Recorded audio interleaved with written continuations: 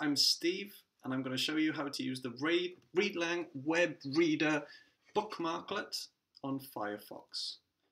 You'll want to start by going to readlang.com and clicking Start Now. At this point, you can press Escape to skip the sign up for the moment. We can get back to that later. My first language is English, and I want to learn Español, Spanish. That's correct for me. You may wish to change these. Now continue. Since this tutorial is to show you how to read websites, let's go to the Websites tab. And this will show a list of the most popular websites amongst Spanish readers on Readlang. Let's pick the top one, BBC Mundo. And at this point, you'll notice that instead of taking us to BBC Mundo, it is saying that we need to install the web reader. So let's go and do that. Drag this into your bookmarks bar. Since Firefox doesn't have a bookmarks bar visible at the moment, I'll click on this little button and View Bookmarks sidebar. Now, all I have to do is drag this into the sidebar. Let's pick a little gap there and drop it. You'll see it's given it a pretty horrible name. So I'm just going to right click that, go to Properties, and give it a nicer name like Readlang Web Reader, and click Save.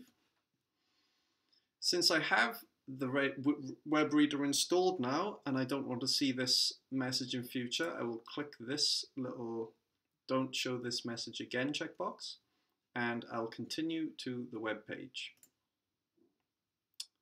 Now here we are in BBC Mundo. I'll first pick an article to read. Let's just pick the top one. La revolución silenciosa del capitalismo en Corea del Norte.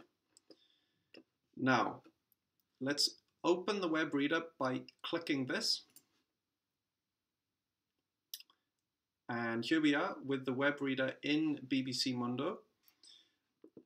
Now we can try to read, and any word that we don't know, click on it in order to translate it into English. So, una revolución silenciosa, that sounds pretty straightforward, but this one, podría, could. Podría estar en marcha en Corea del Norte.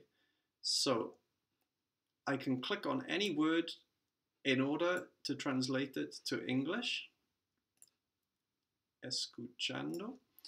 And furthermore, I can click and drag across any phrase, such as hemos escuchado, and then once I either sign up or log in, I'll go ahead and do that now. I'll just log in with my account.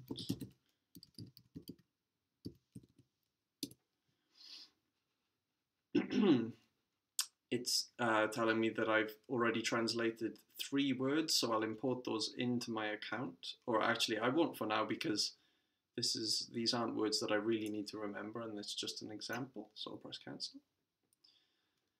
Now that I'm logged in, I can translate phrases. Hemos escuchado, we heard. La revolución estruendosa.